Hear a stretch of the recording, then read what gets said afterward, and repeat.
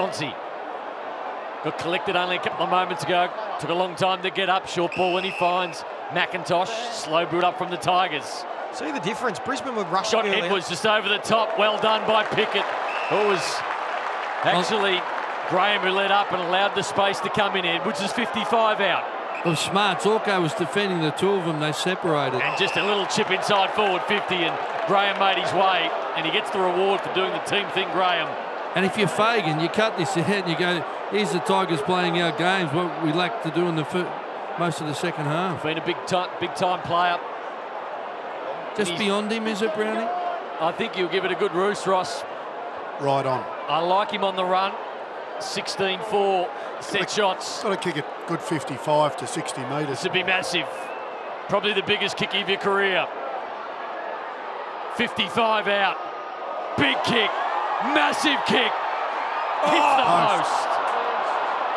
And the Tigers are back in front with a minute 20 to go. 98 plays 97.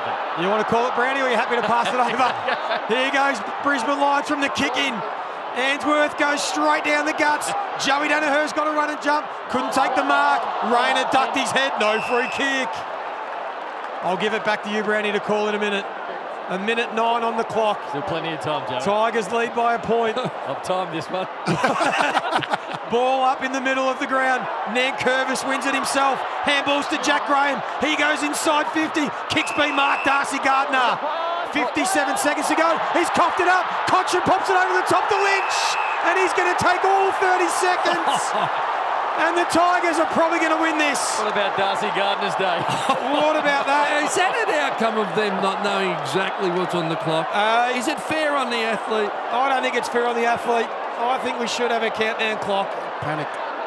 He panicked. He didn't know how long to go. He panicked. And he panicked on, we need the score. I don't know how long it is. He pooped the bed. He muffed it. Tom Lynch. If he kicks this at 7 points and it's all over. What a big second half he's had. The crowd will tell the story.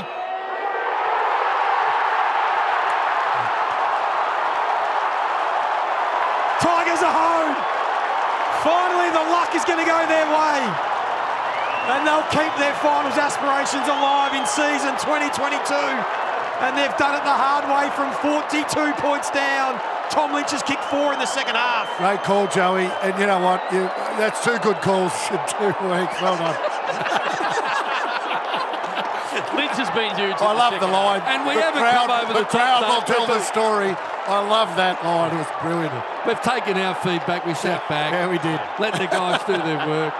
But we did call this. Although Brownie did call a really good point again. Going to cut the great points the last couple. Ash, what's this do to the live ladder if the Tigers hold on here? Tigers will only be 2 points outside the 8, Brownie, behind St Kilda. This is massive. 42 points down for the Tigers. And they're now 7 points up. Lockie Neal in the middle of the ground. We're down to 7 seconds. So the Tigers, this will be one of their most famous wins outside grand finals. Bouncing ball to half forward. The Lions are in forward 50. But what a massive win that is for the Tigers.